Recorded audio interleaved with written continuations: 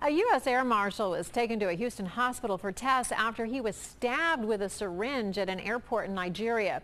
The Air Marshal was flown to the U.S. after the incident Sunday. Jessica Willie reports. When the Air Marshal arrived at Bush Intercontinental Airport, he was met by FBI agents and health workers from the CDC.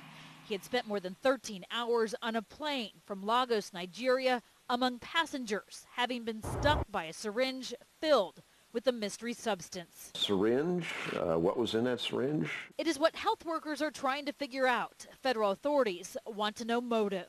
The Air Marshal was with a team of marshals at the airport in Nigeria when someone stuck the back of his arm with the syringe. The attacker took off. The other Air Marshal secured the needle for testing, then boarded the Houston-bound plane, United Flight 143, with the victim.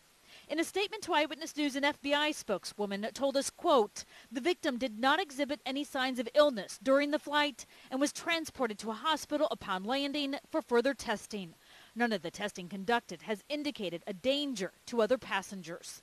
Just days from the 13th anniversary of September 11th, the mystery substance raises concerns of chemical or biological warfare. It's scary thinking of something like that being here in the United States. And Professor Jordan Paust, an expert on terrorism and international law, says concerns are warranted. Why did this person target U.S. Marshals? Did this person knowingly target U.S. Marshals? And was it for the intent of producing terror? Investigators say the Air Marshal didn't exchange words with the attacker before the incident. Authorities are looking into whether he was targeted because he's an American.